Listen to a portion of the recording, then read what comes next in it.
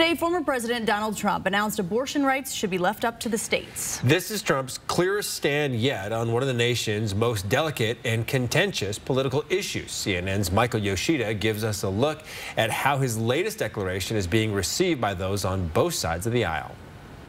We have abortion where everybody wanted it from a legal standpoint. In a video posted to his Truth Social account, former President Donald Trump seeming to punt on the issue of abortion, saying after the Supreme Court overturned Roe v. Wade, abortion rights should now be left to the states. Many states will be different. Many will have a different number of weeks, or some will have more conservative than others, and that's what they will be. At the end of the day, this is all about the will of the people.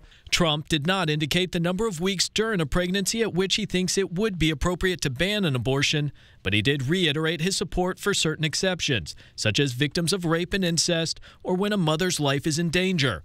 President Joe Biden attacking Trump's abortion message, accusing the former president of lying and saying in part, Trump is scrambling. He's worried that since he's the one responsible for overturning Roe, the voters will hold him accountable in 2024.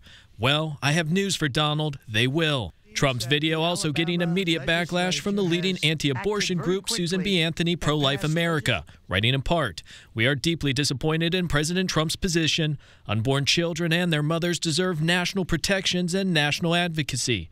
Democrats also criticizing Trump's latest attempt to clarify his stance. He shouldn't duck this issue. This is an important one for the American public. After appointing 3 conservatives to the Supreme Court, Democrats have tried to tie Trump to a wave of anti-abortion laws passed since Roe was overturned in 2022.